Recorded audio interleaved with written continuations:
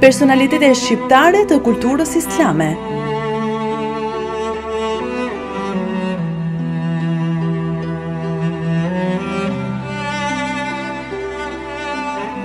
Një cikël dokumentarësh mbi jetën dhe veprën e atdhetarëve dhe hoxhallarëve që kaluan një jetë në shërbim të kombit dhe fesë.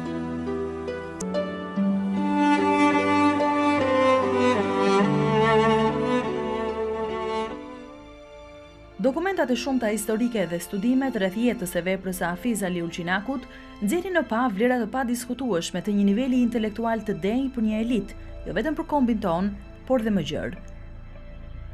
Në fakt ka qenë vetë personaliteti i tij, jo vetëm në shërbim të fesë, por dhe në shkrimin, ruajtjen dhe përhapjen e gjuhës shqipe, si dhe në mbrojtjen e trojeve shqiptare me armë në dorë, që ka shtyrë studiues të shumtë brenda dhe jashtë trojeve shqiptare për të marrë me plot pasion me aktivitetin dhe veprat e Hafiz Ali Ulqinakut. Hafiz Aliu ishte një figurë shquar, fetare, atdhetare që i përket periudhës së rilindjes kombëtare, por që nderohet në të gjitha trojet shqiptare. Lindi në vitin 1855 në Ulqin, në lagjen e Ran, që ndodhet pranë ndetit.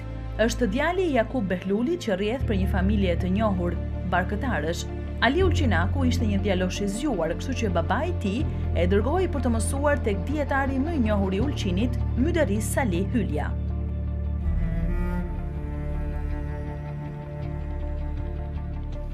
Hafiz Ali Ulqinaku ishte një pedagog i dalluar, hafiz i shquar, atdhetari i dëshmuar. Në kohën e lidhjes së Prizrenit, Hafiz Ali Ulqinaku u thishte degën e lidhjes së Prizrenit në Ulqin.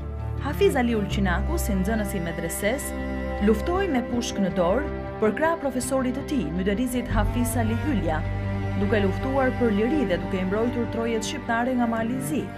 Kur mali i zi i pushtoi trojet shqiptare në vitin 1880, mbi 400 familje shqiptare u detyruan të largohen nga Ulqini dhe fshatrat duke u shpërngulur në Shkodër e rrethe.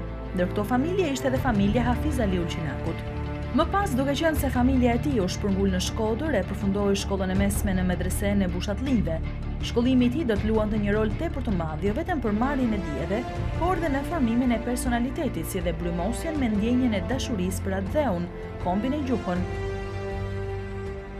Në Shkodër, tek Hafiz Ali Ulqinaku patën ndikim mësimet dhe përvojat e personaliteteve të shquara të kohës, si në fushën e fesë, ashtu dhe ato të kulturës e progresit, si Daud Boriçi, Jusuf Tabaku, Sheh Shamia e të tjerë.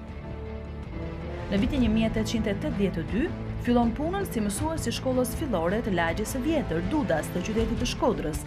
Në vitin 1884 e transferoi në Lezhë si mësues dhe si imam. Personaliteti dhe njohuritë e tjera në sy të banorëve të Lezhës, të cilët propozuan për ta graduar me titullin Myfti i Lezhës. Autoritetin më i lartë fetar në Stamboll e miratoi këtë kërkesë në vitin 1889. Më 23 prill 1913, Hafiz Ali Ulqinaku ndroi jetë në Lezhë, por u varros në Shkodër, ku ishte organizuar një ceremoni mbretërëse, në të cilën merrnin pjesë të gjithë banorët e Shkodrës. Studiuesit e shumtë e rëndisin Hafiz Ali Ulqinakun ndër figurat më të ndritura në fushën e letërsisë, të gjuhësisë, të arsimit dhe të fesë. Në fushën e letërsisë njihet sidomos për përkthimet me mjaft të vlera. Në vitin 1873 në Ulqin, përkthen në shqip Mevludin e shkruar nga poeti me famë Sulejman Çelebi. Ka përkthyer vargjet Huda Arabin të dietarit dhe filozofit turk Haki Erzurum, përktheu dhe përshtati në vargje edhe disa njohuri fetare si një libër besimi të vogël. Të trija këto vepra u shtypën në Stamboll në vitin 1887 si një libër i vetëm. Duke qenë se këto përkthime në shqip ishin bërë në bazë të alfabetit arabo-osman të asaj kohe. Në vitin 1936 i biri i tij, Hafiz Seiti, kujdeset për daljen e ribotimit në alfabetin shqip të Mevludit në titullin Mevludi Sherif. Ai përmban në brendi teologji e filozofik, mistike, didaktik dhe brenda vlerave fetare, duken vlerat atdhetare dhe universale. Në të kaluarën, për veprimtarinë e Hafiz Ali Ulqinakut është shkruar pak për mungesë hulumtimesh, gjurmimesh e studimesh, ndërsa më vonë për shkaqe paragjykimesh ideologjike e politike. I pari që është marrë me jetën e veprimtarinë e Hafiz Ali Ulqinakut është shkrimtari, atdhetari, studiuesi e hulumtuesi Mitat Frashëri. Djali i Abdul Bej Frashërit, i cili që në vitin 1926 në revistën Dituria ka paraqitur fakte interesante të pabotuara për Hafiz Ali Ulqinakun. Për veprimtarinë e tij, më vonë janë marrë studiues të ndryshëm si dietarët e mëdhenj e gjuhtarët si Aleksandër Xhuvani e Qerem Çabej, Shaban Demiraj, Faik Luli, Islam Dizdari e të tjerë.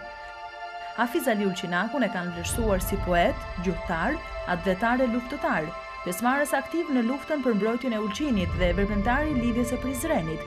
Kulmin e vlerësimeve të veprimtarisë së Hafiz Ali Ulqinakut e simbolizon miratimi, dekorimi me titullin e lartë nderues mësues i popullit, sipas vendimit numër 999, më datë 27 dhjetor 1994, nënshkruar nga presidenti i asaj kohe zoti Sali Berisha me këtë motivacion: klerik dhe intelektual i shquar, studiues i pasionuar, mësues dhe edukator i nderuar i rinisë dhe i masave popullore, hartues e përkthyes i veprave fetare e shkencore.